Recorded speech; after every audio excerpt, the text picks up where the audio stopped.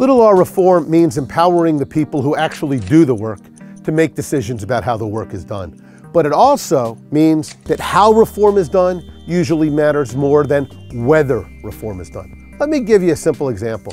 More than 99% of America's teachers are usually rated as effective, even in places where most children don't seem to be learning. What do we do about this?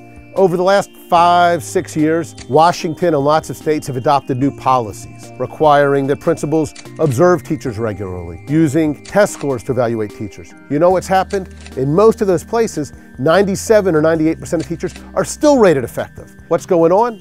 Principals don't have any incentive to pick a fight with their teachers. Nobody really wants to get tough-minded, but what matters most is how this stuff at the end of the day gets done. That's the key. We need to focus less on grand policy solutions and more on asking, what does it take to make these policies actually work in real schools for real kids?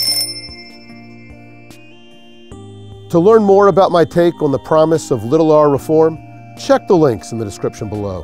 Also, let us know what other topics you'd like AEI scholars to cover in 60 seconds.